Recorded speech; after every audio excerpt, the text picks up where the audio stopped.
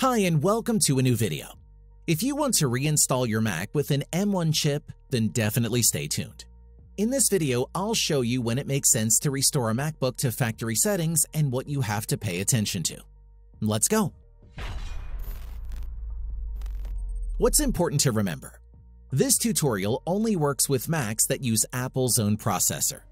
If you click on the Apple symbol and then on About this Mac, you can check whether you use an Apple chip or, for example, one from Intel. If the latter is true, then the process to reinstall your Mac is different than I'll show you in this video. Why would you reinstall your Mac? Firstly, to free up some space.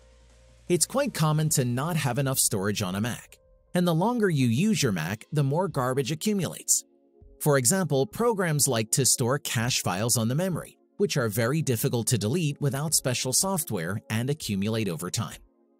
As a result, the other storage gets more and more cluttered. If you want to know how this works and which software you need in order to get rid of them, take a look at the video I linked at the top right. Another reason is that your Mac is causing problems and you don't know what the problem is.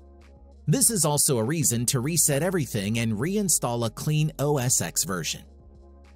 Before resetting your Mac, it is very important to back up any data that you will need later. Because after reinstalling, there will be nothing on your Mac's hard drive other than the operating system and the pre-installed apps. That's the general idea. You can do this easily by using an external hard drive in the pre-installed program Time Machine. Make sure there is no other data on the hard drive, otherwise Time Machine will not be able to store your backup.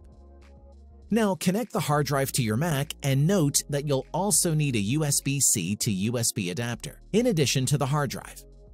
If you don't see the hard drive immediately, it may be incorrectly formatted. In this case, open Disk Utility.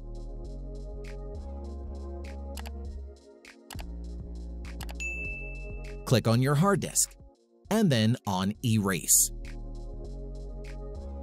For the format, choose Mac OS Extended Journaled, and click on Erase once again. To create the backup, go to System Preferences. Click on Time Machine, and enable Time Machine to be displayed in the menu bar. This way, you can create a backup of your Mac via the menu bar. This might take about an hour. The big advantage of this method is that you definitely backed up all your data, and the hard drive will be a clone of your Mac's hard drive. After resetting your Mac, you can then selectively move back only the files to your Mac that you actually need. If you only want to back up very little data, you can of course also back up specific files on a hard drive or a USB stick. If you have subscribed to a cloud service such as iCloud and you have a lot of storage there, you can of course temporarily store your data there if it is not already stored in the cloud anyway. How you do it is completely up to you. Next, sign out of iCloud, in case you're signed in. To do that, go back to System Preferences. Then click on Apple ID, and then on Sign Out. Here, you can deselect everything and click on Continue. Okay, now your Mac is no longer connected to iCloud and can be reset without iCloud Lock. There are two methods of resetting a Mac, either via the recovery partition or via a USB stick if you want to install a specific OS X version. In this video, I'll only show you the simple reset via the recovery partition. Let's start by turning off your Mac. After it shuts down, use the power button to turn your Mac back on. Keep pressing the button until Loading Startup Options appears on your display under the Apple logo. Now release the button again. You will then see your Macintosh HD on the left and the options on the right. Click on Options, and then on Continue. You will then reach the recovery partition. Select Disk Utility below, and click on Continue. In this menu, you'll see all your partitions or volumes on your Mac on the left-hand side. Normally, you only have one volume, and that's the System Volume. There is always a partition called System Volume. Most of the time, this one is called Macintosh HD.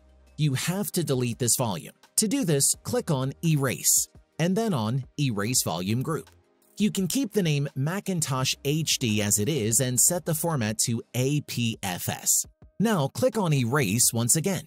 Erase Mac, Erase Mac and restart.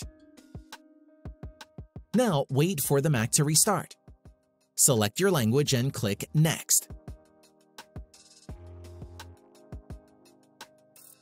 Next, you need to connect to a Wi-Fi network so Apple can check if your Mac has an iCloud lock.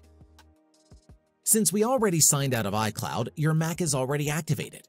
Otherwise, you'd have to verify yourself with your Apple ID and your password. Alright, now the hard drive is formatted, but you can't do much with a Mac without installing the operating system. That's why you should click on Reinstall macOS. Continue. Continue. Agree. Agree. Now choose your formatted hard drive and click on Continue again twice. Your Mac will need approximately half an hour to load the operating system online and install it. It says 3 hours here, but this depends a lot on your internet connection. For me, it worked much faster than that.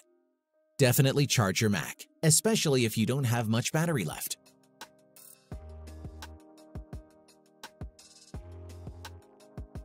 Once the Mac is done, you can set it up just as you're used to.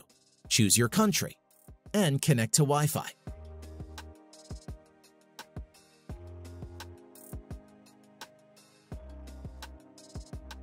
When you are asked whether you want to transfer data to your Mac, click on Not Now at the bottom left, since we don't want to transfer all, but only specific individual data from the backup at the end.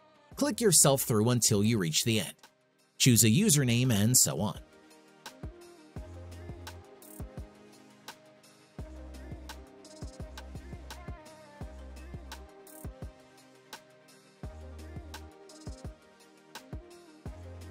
Okay, you reset your Mac to factory setting. You can now reinstall all of your programs from either the App Store or the Internet. Reconnect your hard drive and load all the data you need from the backup back to your Mac.